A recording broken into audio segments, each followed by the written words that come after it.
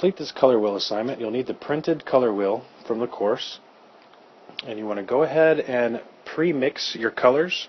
Yellow, red, and blue will be your primaries. Go ahead and pre-mix your green, orange, and purple for your secondary colors. Now, as you begin painting inside each shape, you want to remember that as soon as the paintbrush touches the paper, the paint and the bristles will spread out. So never start painting directly on the line, but away from the line a little bit, and you can kind of push the paint up to the edge and get a nice even line. Okay, it'll help you to go ahead and paint your primary colors first, and then you can go ahead and be painting your secondary colors in between the two primaries that make them. It's very important you get your colors in the right place. If you mess up and get one in the wrong spot, don't worry. It's paint. Just let it dry. You can paint over it once it's dry with the correct color. Okay, so now I have my primaries and my secondary colors mixed. I can go in with the third group, which is the tertiary colors.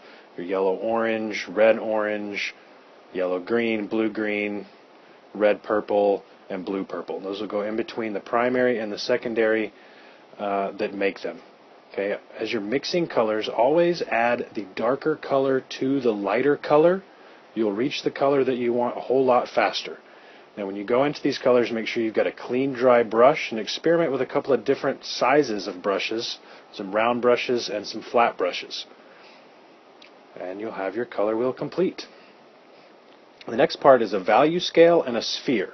So you're going to choose one color that fits with an emotion that you've chosen.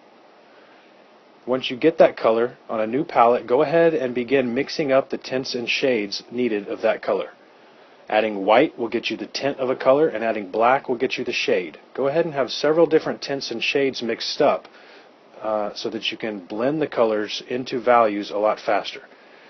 Now, with the value scale that I've got drawn out, I want to begin with the darker shades over on one side, and you're kind of just painting these into stripes. Start with the darkest, in this case the blue, the darkest blue on one side, and then just paint stripes all the way over to the lighter colors.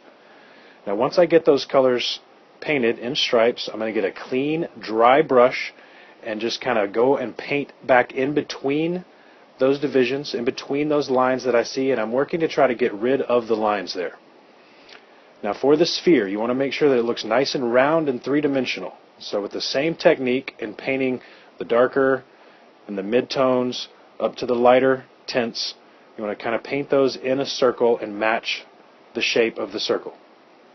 Get those painted, dark to light. Again, take a clean, dry brush, go through, and blend your colors together. Now, they're only going to blend together if the paint is still wet. If you've painted too slow and it's dried out on you, you still have the tints and shades mixed up. You can add some more to the sphere or to the value scale to kind of re-wet the paint so that you can blend those in with your clean, dry brush.